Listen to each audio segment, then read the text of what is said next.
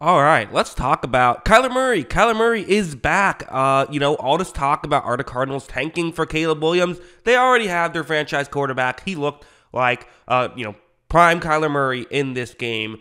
Obviously, Kyler had that great 2021 season, but it kind of fell off the rails at the end. 2022 kind of took a step back and then was hurt for most of 2023. So I think some questions were reasonable about his play and where he would be at this point in his career. It has been a minute since we've seen him look awesome, but now it's only been a game since we've seen him look awesome. He looked great in this one, and let's talk about what he was able to do so well. Starting off with this play, it's man coverage, and it's Trey McBride. Trey McBride, a really hyped up tight end prospect who really kind of had a coming out party in this game. You see his route, one-on-one matchup, could get open. Watch as when Kyler takes the snap, he is going to look McBride's direction. He fires McBride's direction, and there's a window. McBride had some plays where he was wide open.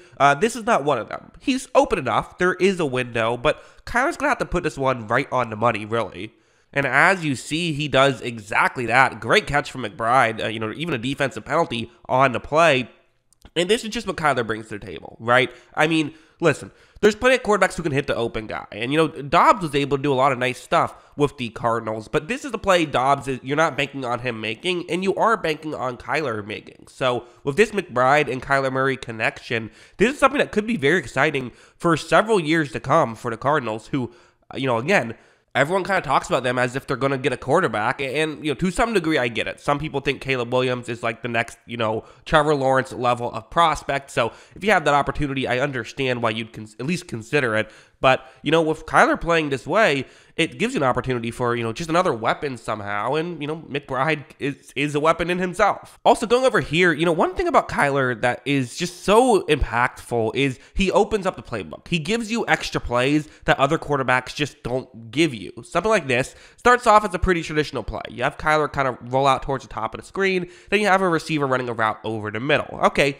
simple enough, right? Except that route is actually the key one here. Hopefully the first route got everyone to kind of move over towards the top of the screen, and there could be a little bubble there. Now, Kyler would have to throw across his body. Well, let's see how it works out. So, Kyler takes the snap, he runs a play action, moves up towards the top of the screen, and then it fires towards the bottom of the screen, and you see how well that area was cleared out due to the concept. This was a good concept and a good play call, 100%, but part of what makes this work is you can trust Kyler Murray to be on the hash marks on the top of the screen and throw it all the way outside the numbers on the bottom of the screen, right? You can just trust him to make those types of plays. As you see, Kyler hits this one. Again, it was an open throw, but it was open in setup due to, you get to open up the playbook with Kyler Murray. It works in some really clever ways like that one. It also works in some less clever but still important ways like this one, which is kind of a staple of if you're a team of a running quarterback, you almost always run this type of play, but again, it's important. So this is one that the Cardinals did run with Dobbs, but you can still run it with Kyler as well, where you're going to run a play action and then have Kyler Murray go towards the outside. He's going to keep the ball himself and run towards the offense's left. There is an Atlanta edge rusher on this play, and he's going to be the key guy, right? If he stays towards the outside and Kyler keeps it and runs towards the outside, this could end up being a loss here on 3rd down and 1. However, watch how he is going to get pretty fooled by this fake. And to be honest, even if you're just a half step out of position, Kyler Murray's so fast, he can get by you. If you're this far out of position, you don't stand a chance. As you see, Kyler is able to get by, not just him, but everybody gets into the end zone for a touchdown on that play. Great stuff from Kyler Murray to be able to pull that stuff off. Again, to some degree, you could look at these plays and say, well, yeah, he did his job, give him credit for that, but it's not like they're like amazing highlight reel level plays. However, the flip side is the reason why they're a bit easier is because of what Kyler Murray brings to the table. Because of his unique skill set, you can game plan around it and get more easier first downs and easier touchdowns. And like I showed with the first play, even when there were tough plays he had to make, he made those as well. This one was the real negative, the real downside.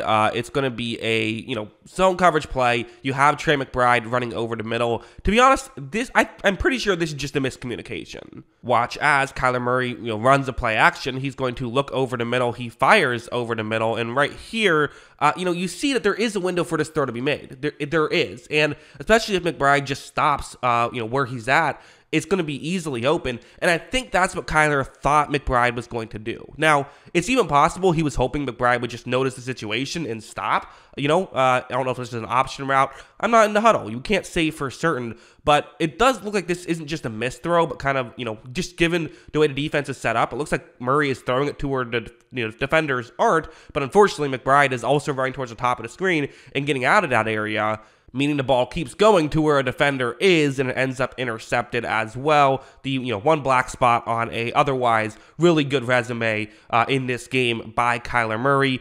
All this stuff was good.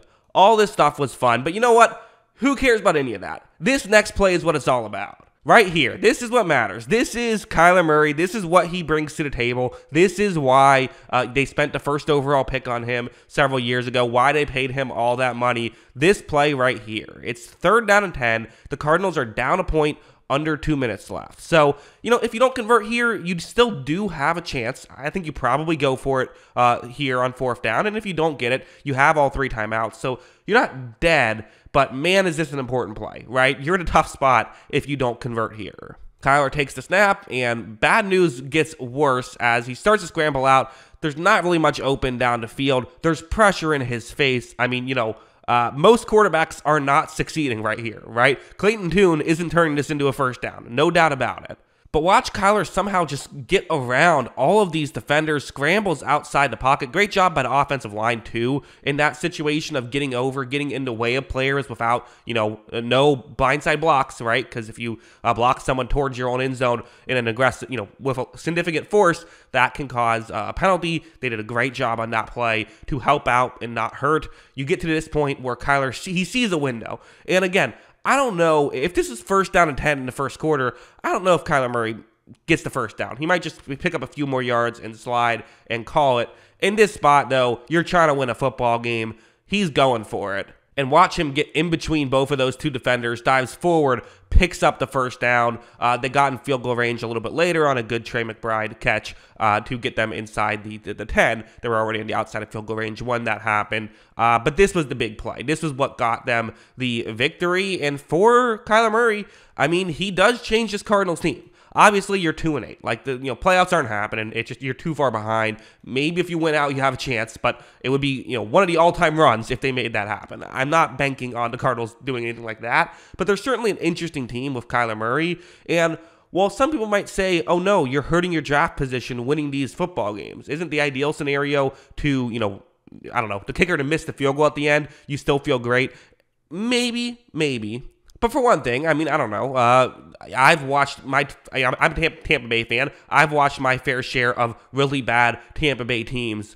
I still think it's fun to root for them to win. That's just, it's fun to win one, right? So I'm sure the Cardinals fans kind of like that. And also, it's like, hey, if you have a franchise quarterback, who cares if you're picking 4th instead of 1st? Because you have a franchise quarterback now, and you're just going to get a playmaker to help him out. Obviously, a perfect scenario is franchise quarterback and 1st overall pick. I get it, but it's not a terrible situation. You'd rather Kyler Murray playing well than Kyler Murray coming in and stinking, and then you need a new quarterback, right? Like, this is not the worst case scenario. Best case scenario would have been a missed field goal at the end, but this is pretty close to best case scenario, I think. But yeah, that's how I view Kyler in all of this. What do you think? Let me know in the comments below. Always love hearing from y'all. And of course, as always, thanks for watching.